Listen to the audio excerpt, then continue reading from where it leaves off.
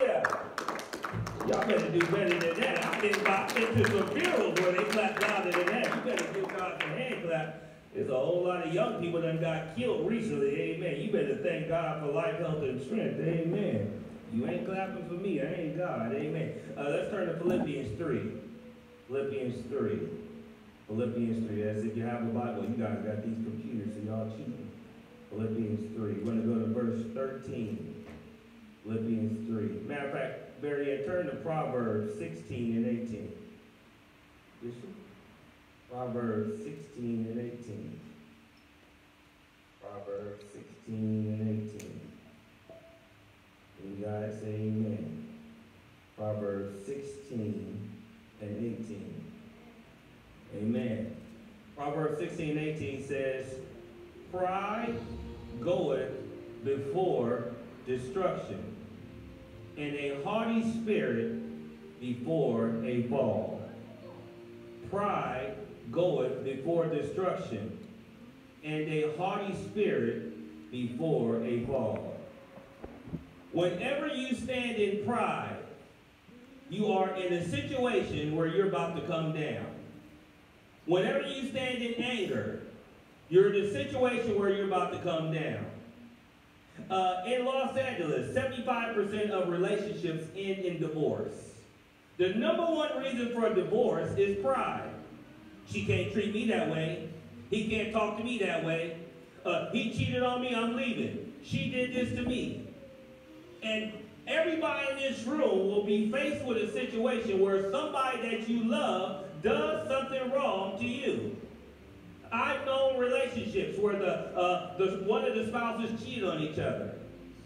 And then the other spouse said, well, I'm not going to take that. Pride always comes before the fall. It's interesting. Jeff Bezos was the richest man in the world. He's the one who founded Amazon. And what happened recently is he got divorced. And when he got divorced, his wealth went from $160 billion now to $80 billion. Now, Elon Musk now is the richest man in the world.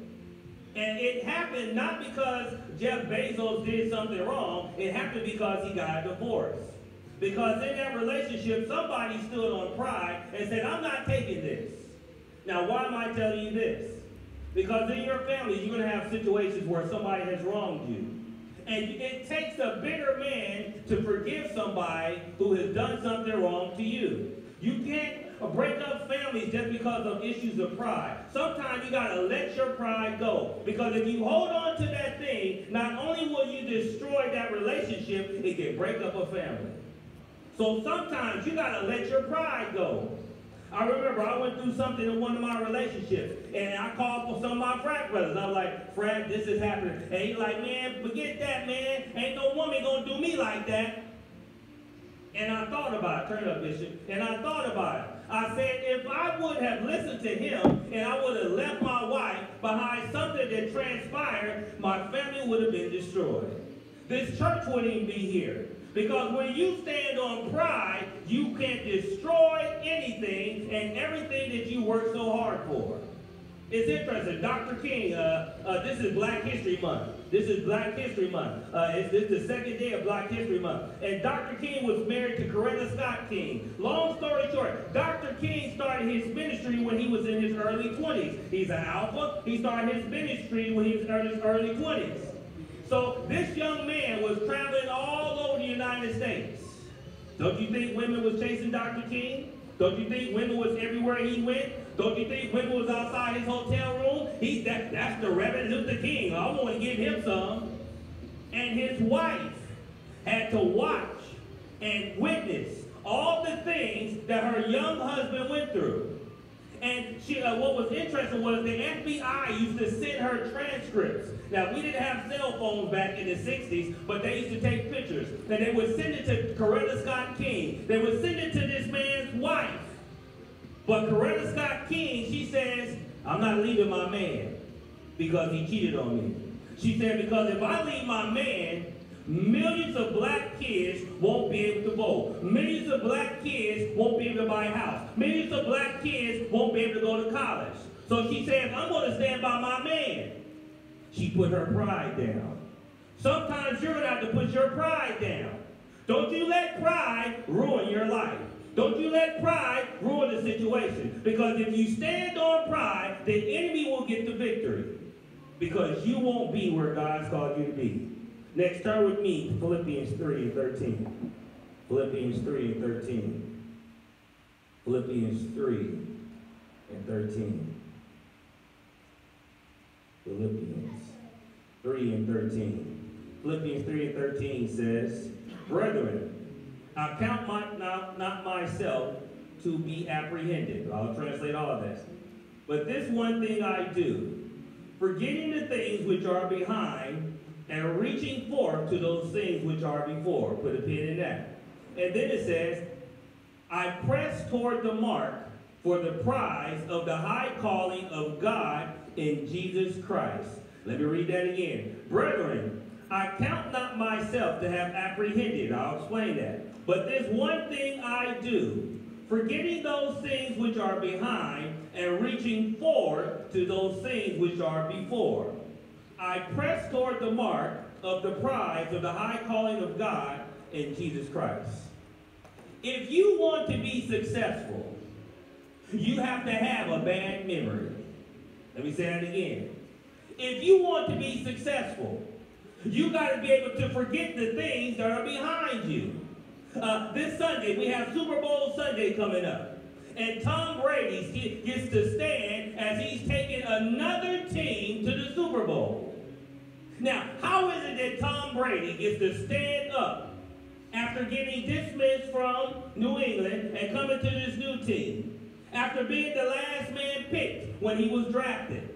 After being the lowest man when he was playing football at Michigan, he was the lowest quarterback. He was the one like, oh man, put Tom, oh Lord, put that big white boy, he's slow. Put him in, oh Lord. But what Tom has is a short memory. See, the thing is, if he throws an interception, and ladies, an interception is something bad. If he throws an interception, he don't focus on the interception. He says, next play. Now, what does that mean for you and I? You're going to have some bad things that happen in your life, some disappointments, some places where you let yourself down, some places where you misstepped or you did something that you're embarrassed about. What the Bible is saying, you got to forget yesterday and you got to reach for tomorrow. Because whatever happened yesterday, you cannot change. You can't go back, Jada, and change what you did on Sunday. You got to reach forward for next Sunday. Because if you focus on what you did yesterday, you'll never get to the tomorrow that God has called you to be. You got to have a short memory. God says don't focus on the things that are bad. Don't focus on the things that are good. You got to focus on now and tomorrow. Because whatever happened yesterday, you can't change. You can't change what happened yesterday. Forgetting those things which are behind, reaching to those things that are before. Look at the next verse, verse 14. I press forward toward the mark of the prize for the high calling in Christ Jesus. I press forward toward the mark of the high calling of the prize in Christ Jesus. What does that mean? What is your prize? What is your prize? What are you working for? What are you thinking about? What goals do you have? See, the problem with a lot of you is you have no goals. And since you have no goals, you have nothing to work for. And so what happens is, if you have no goals and nothing to work for, you're just spinning around in a circle, just wasting time, working at Amazon this week, working at Walmart this week, working at Target this week, working security this week, and you're just doing all these different things, and you have no goals. God says, I have a prize for you. But you can't get to the prize if you don't even realize that you have a prize.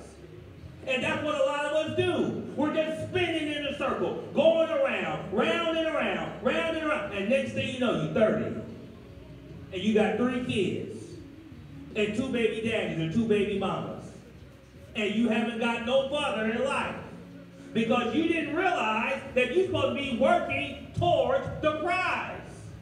You need to recognize and identify what are your goals. Christ says, when I created you, I put a goal inside of your body. I put a goal inside of you. What are you working for? Are you just enjoying life? Are you just smoking weed and drinking and tattooing and having a lot of fun and not realizing that the clock is moving? Every second of life that you breathe is a second that you'll never get back. The clock never goes backwards. It always goes forward. The Bible says, redeem the time, for the days are evil. What that means is, if you don't take advantage of this time, you'll never get it back. You'll never be 10 again. You'll never be 15 again. You'll never be 18 again. The clock is moving forward. What are you doing with your time? Do you have a goal? And if you have a goal, what is it? What are you working for? What, do you have anything that's worthy? Or is your objective just to live and to exist? What are you working for? The Bible says, work towards the mark. Move toward the mark. Turn me next to Hebrews 12. Hebrews 12. Turn up a little bit, Bishop. Hebrews 12, 1 and 2. Hebrews 12, 1 and 2. Hebrews 12, 1 and 2. It says, wherefore, seeing we are also compassed about with such a great cloud of witnesses, let us lay aside every weight and the sin which does so easily beset us, and let us run with patience the race that is set before us. I'll translate all that. Looking unto Jesus, the author and the finisher of our faith, who for the joy that was set before him endured the cross, despising the shame, and is set down at the right hand of the throne of God. Wherefore, seeing that we are compassed about with such a great cloud of witnesses, let us lay aside every weight and sin which does so easily beset us. What does that mean? It says, look at everybody around here, about 30, 40 people.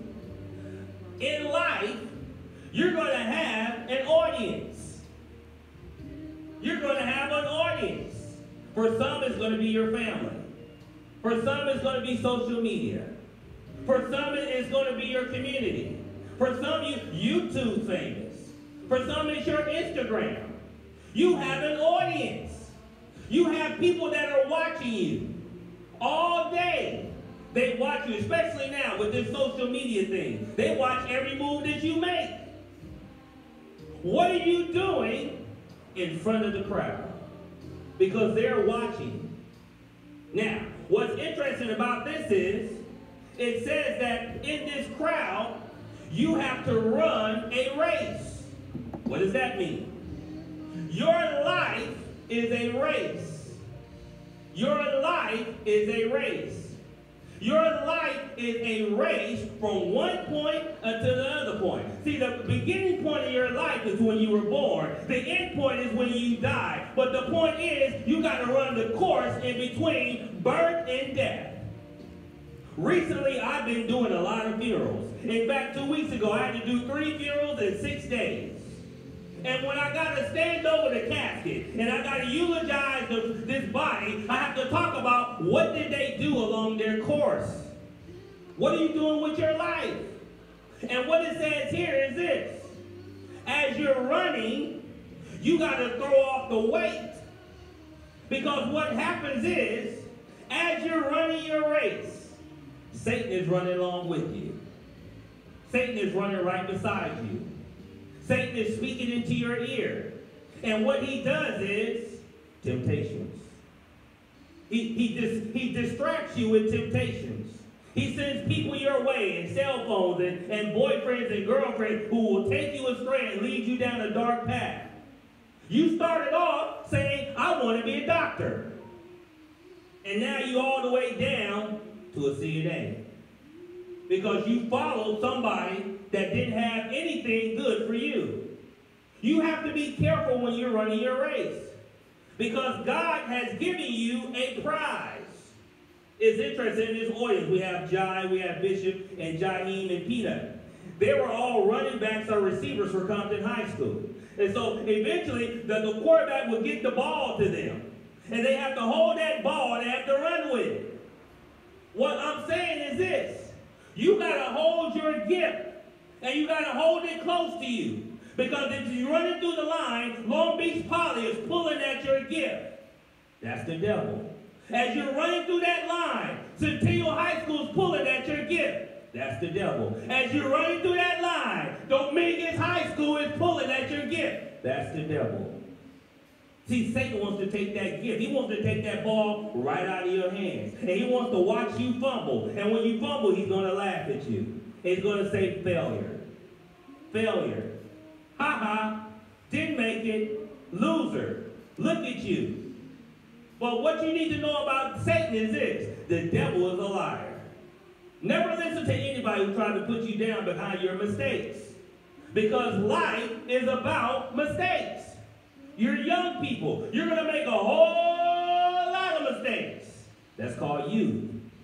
But here's what you do with your mistakes. Learn from them.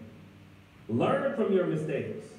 And if you learn from your mistakes, you'll step differently next time you get to walk. But if you keep making the same mistake over and over and over again, it's because you ain't learned nothing. And that's what a lot of us do. Because we're so distracted. God is also running along with you. And he's whispering in your ear, not there. Don't step there. Don't make different decisions. Who are you listening to? Are you listening to the voice of God? Or are you listening to the voice that sounds good? See, the thing about God is he don't yell. I always ask Bishop this. When is the best time to read your Bible, Bishop? Early in the morning. He's trying to be shy today. But you're supposed to read your Bible early in the morning. Because if you read it in the afternoon, your Facebook, Instagram notification, ding, ding, ding. Your Instagram blowing up, ding, ding, ding. You getting messages, ding, ding, ding. Now you got Netflix on. You got Hulu on. You can't focus. Read your Bible early in the morning. Because when you read your Bible early in the morning, now God can speak. And when God speaks, he speaks in a still voice. The Bible says he doesn't scream. He speaks in a still voice. The problem with a lot of us is we don't hear the voice of God. We hear what we want to hear. And often what we hear are misperceptions. So run your race. Run your race. Next, turn me to 1 Corinthians 13 and 11. We're almost done.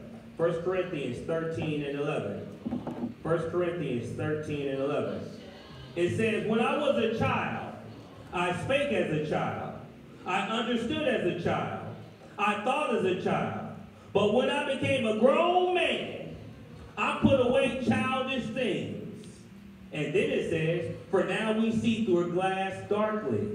But then face to face, now I know in part, but then I shall know as I am known. And then verse 13 says, and now abide in hope, faith, love, charity. But these three, the greatest amongst them is love. What does that mean? Some of y'all need to grow up. Some of y'all need to grow up. You 18, 19, 20 now. You can't do the same things you did at 14, 15, and 13. You are considered an adult. But I'm young. Yes, you are young. The interesting thing about growth is this. There's a difference between growing up and growing old. They're not the same thing. There's a difference between growing up and growing old. See, you can grow old and never have nothing. Or you can grow up and take your life to the next level. You want God to grow you up, not just to grow old. Because if you grow old, you'll just be old. But you'll be stuck at the same level. And that's the trap that some of your parents fell into, that some of your cousins fell into, that some of your relatives fell into, because they just got old and never got out of anything. They stayed in the same situation. They never got out of any situation. And the reason why they never grew up is because they were listening to the devil. Remember, Satan says everything you want to hear. And he says it just how you want to hear it. Hey, you can sell dope for 20 years and be all right. Hey, you can have sex with a whole bunch of girls and be all right. Hey, you can smoke smoke weed, and you can tattoo, and you can sag your pants. But the devil is a liar, because everything he tells you has a bad side to it. But see, the thing is, God gives you truth. And the truth will set you free. Not only will it set you free, it will bless you and progress you. Because if you have the truth, now you have a choice. See, when I lie to you, I take away your choice. That's the cold thing about a lie. I remember when I was young and I used to be a player, you know, don't want to be a player no more. One thing, I lied to this girl. Now, I had a girlfriend, right? I always had a girl. I've had a girlfriend since 1986. I ain't been single since 1986. Long story short, so I met this girl, right? I'm like, hey, baby, what's up, what's up? So I met this girl. So I got the number, you know, went through, slid in the DM. We didn't have DMs back then, but, you know, whatever that means. I got with the girl.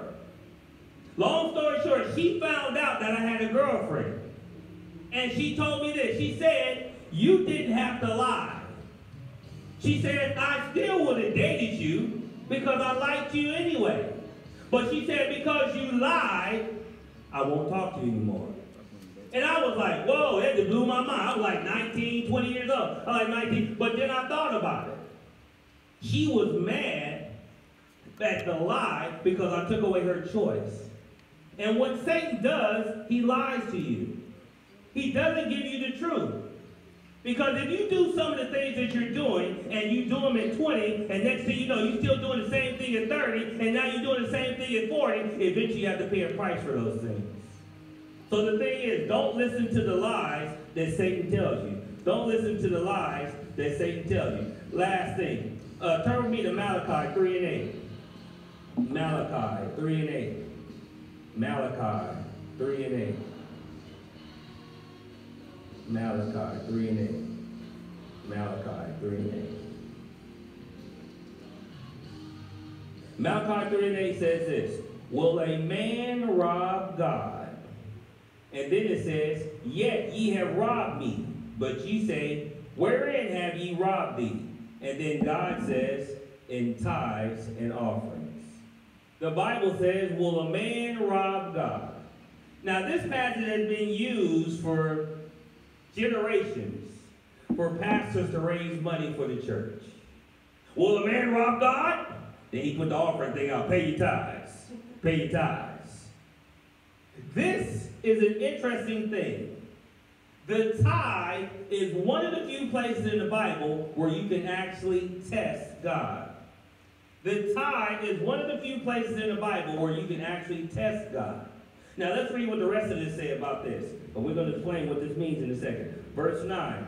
Ye are cursed with the curse, for ye have robbed me, even this whole nation. Bishop, check that first camera. Ye have robbed me, even this whole nation. Verse 10. Bring ye all the tithes into the storehouse, that there may be meat in my house, and prove me now herewith, saith the Lord of hosts. If I will not open up the windows of heavens and pour you out a blessing, that there shall not be enough room enough to receive it. Verse 11. And I will rebuke the devourer for your sakes, and he shall not destroy the fruits of your ground, neither shall your vine cast her fruit before the time in the field, saith the Lord of hosts. Verse 12. And all the nations shall call you blessed, for ye are a delightsome land, saith the Lord of hosts. All right, let me check all this.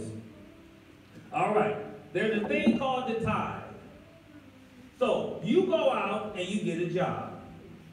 Raise your hand if you have a job. Hey, all y'all broke, praise the Lord. Raise your hand if you work. You better raise your... Oh my God. We got to do some more prayer. You might pray for some jobs after church. Amen. All right, so it's only about 10 of y'all working. Praise God. All right, anyway. So, if you're working... The Bible says in Deuteronomy says you cannot work unless God gives you the strength. It's Deuteronomy 8 and 18. God gives you the power to work. You cannot get up in the morning if God don't touch you on the shoulder and wake you up. Everything we do is through the might of God. Long story short, so you got a job and you go to this place and they pay you some money. God says, I want you to operate in faith. And if you operate in faith, not only will I bless your money, but I'll bless your health, I'll bless your wealth, I'll bless your future, I'll bless your dreams, I'll cover you from the devil, and when the devil brings your name up, I'll rebuke him for your name's sake. Now, that is powerful. Because what that means is, if you become a tither, God will bless you 360 degrees. Why am I bringing this up?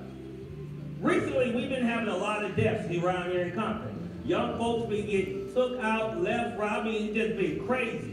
Matter of fact, somebody got shot around the corner from our house last night. I went bike riding at 10:30. They got shot at 10:31. I said, this is murder, Jaheim. I said, this is crazy, out of control. If you want to rebuke the demon, a cheap way to stay out of trouble is the tithe. But what it also does is it builds faith. Now, a long time ago when I first got married, I've been married 25 years now, my wife was always a tither. I didn't believe in that church stuff. I was like, man, I ain't giving no man none of my money. You crazy? That's my money. That's what I used to tell her. I was like, you gonna give your money to him so he go buy a Cadillac? Cadillac was a big car back in the day. He gonna buy a Cadillac? He gonna buy a Lexus? Not on my money. And my wife would just write her little check and give it. The interesting thing was, when I met my wife, she was a clerk. I was a teacher. I made 4 times the amount of money she made. But I was always broke, and she always had money. And I'm like, look, this don't make sense. She makes $6 an hour. I make $24 an hour, yet she always has more money than me. It never made sense to me. Anyway, I got saved. We've been married since 1994. I got saved, 1996. About 4 or 5 years later, I got saved. So now I'm going to church. So now I started writing my checks and saying, praise the Lord.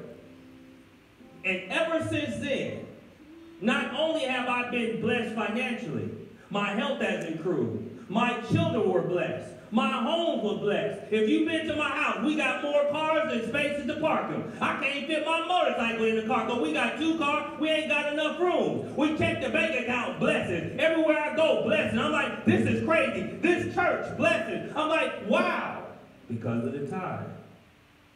You want God to trust you with your blessing. And it starts on something as small as the tithe. And some of my friends, man, I ain't giving you my say, keep your money. See, the thing is, Satan is the god of this world. Satan is the god of this world. In 2 Corinthians 4:4. The money that you have in your pocket belongs to him.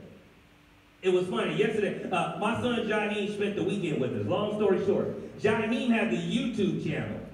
So I guess they do videos, and it's really popular now for black kids to show that they got bands and bands, which is a lot of money.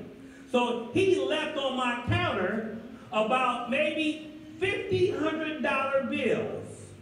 So when I walked downstairs, I saw this big old wad of money. I said, oh my God. I promise you, I saw the money, I just backed up. You would have thought somebody had a gun on the brother. I just backed up. And matter of fact, I went and I covered it up. I said, look, I covered it up and walked away from it. Why did I have that? And here's what's funny. James came over yesterday. And James had called me earlier that day talking about something had happened and he needed to borrow a little money. So he came over yesterday. Long story short, when I saw James, I took half that wad of money. I said, here, James. James was like this. Woo! Almost passed out. Why do we have that reaction to money? Because money doesn't belong to us. It belongs to the devil. And because it belongs to the devil, it elicits a certain reaction because he controls it. I didn't feel comfortable around that money until I found it was fake. I promise you, I was like, ooh, I can't have this money. Somebody gonna kill me. I just started thinking all kind of crazy thoughts. So I tell you this for a reason. The devil controls the money. But when you tithe, God protects the money.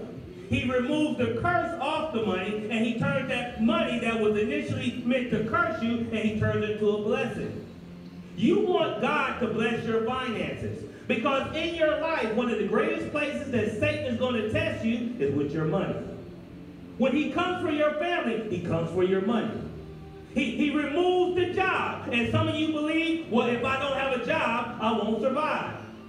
There's a lady named Mother Teresa. And Mother Teresa was a Mexican lady who lived in Mexico. Long story short, Mother Teresa didn't have 5 nickels in her pocket. But Mother Teresa traveled on the finest planes. And she ate at the best restaurants. And she traveled all around the world without a job. Because she had the favor of God in her life.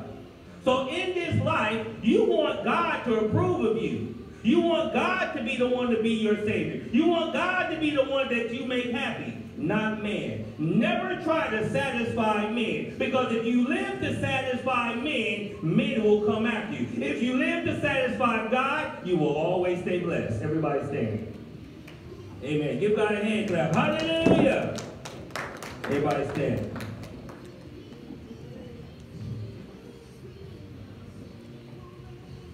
Amen.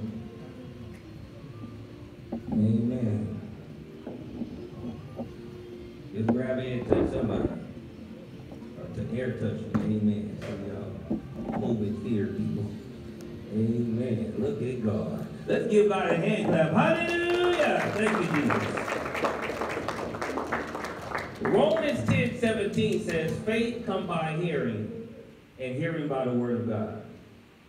If you want your faith to grow, you got to start hearing more word. It's interesting. A young man came to see me today, and we had Bible study. And I asked him, I said, where's your Bible at? He said he pulled it out on his phone. I said, that's nice, but that ain't going to hold you over. See, the thing is, you need a physical Bible, because you're dealing with a physical devil who's going to physically come after you. If you got a phone, first of all, Satan controls the internet. This is his phone. So when you try to go in there, oh, I got to fight the devil. Hold on. Google, fight the devil. Now, I'm sorry. You ain't got time for all that. You open that book up and you can go right to the scripture and get to work. You got to read your Bible. Faith cometh by hearing, and hearing by the word of God. What is faith? Faith is hope. Hope. Hope for a better tomorrow. Hope that you attain the goals that you set in your life. God has given you a dream. Faith is the vehicle to get to where God has dispatched you to. If you don't have faith, you won't achieve. It's interesting. I remember I did a science project when I was at UC Irvine. Long story short, they said, close your eyes and walk. And it was funny. We were in the class. Close your eyes and walk. And people did. They was bumping into everything. And then they said, close your ears and close your eyes and walk. And people were able to walk. And they were like, well, what's the difference? See, when you close your eyes, now you can feel, oh, Lord, I hear this and that. But if you close your ears, you can focus. See, faith is the evidence of things not seen and the hope of things hoped for. You have more faith, you can accomplish more things. When you close your eyes, the reason I was telling Trey today, I said when we close our eyes to pray, the reason why we do that is so we can focus. You need to be focused on the prize. And many of you have lost sight of the prize. You don't even have a prize anymore. You just going to work or trying to find a job and you don't even have a prize anymore. And God has said, I put a prize at the beginning of your life and at the end. It's your job to get to the prize. So don't let Satan steal your prize. Don't let Satan disguise your prize and remove that joy that he's deposited, that God's deposited in you. Because the worst thing is when you see a person that has no hope. Me and my son, we met a homeless lady this week. Long story short, we talked to her, tried to help her. Long story short, she had lost hope. That's why she was homeless. She wasn't homeless because she didn't have nowhere to go. She was homeless because she had lost hope. Don't ever let Satan steal your hope. Don't ever let Satan steal your joy. For the Bible says, for the joy of the Lord is your strength. You are the strongest when you're happy. You are the strongest when you have joy. When you're depressed, you're very weak. Give God a hand clap. Hallelujah. Anybody have any words before we wrap it up? Anybody have any words? Anybody? Sister Irma? No words? Lord. All right, everybody grab a hand. Amen. Thank you, Jesus. Praise Him. Good job, Bishop. Amen. Thank you, Jesus. Thank you, Jesus. Thank you, Father. We thank you, Father, for this bounty of you, Father. The fact that you continue to strengthen them, Father, to bless them, Father. We ask, Father, that you deposit your spirit of faith inside of them, Father.